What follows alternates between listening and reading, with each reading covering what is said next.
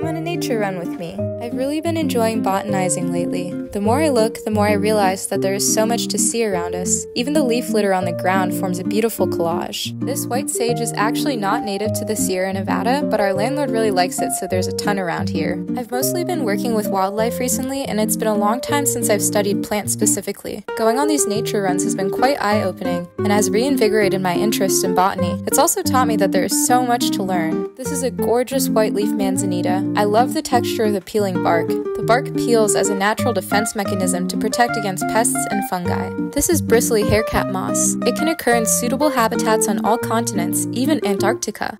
Recently, I've been so enchanted by the beautiful moss species around our neighborhood. This is Grimmia dry rock moss. To me, it looks like a magical fairy wonderland. This is turkey mullein, also known as doveweed. It's native to California and provides food for doves and wild turkeys. In between all of this botanizing, I did actually run a bit. This western redbud is probably my favorite tree right now. It is a deciduous tree, which means it sheds its leaves annually to conserve water and energy during the winter. Western redbuds are found in the foothills and mountains of California. I love how pretty its leaves looked in the morning light. As I've practiced being more intentional with naturalizing, I've realized that there is so much that I was missing out on before. Naturalizing has felt like an act of mindfulness, and a way to ground myself when I'm feeling anxious or unsettled. I stopped underneath a giant oak tree to appreciate these gorgeous acorns. Looking up at the massive oak tree that produced them, I'm reminded of how even the most grand of life's journeys begin with the smallest step. It reminds me that, with time, attention, and care, we can nourish the parts of ourselves that we wish to grow. What can you find in your neighborhood?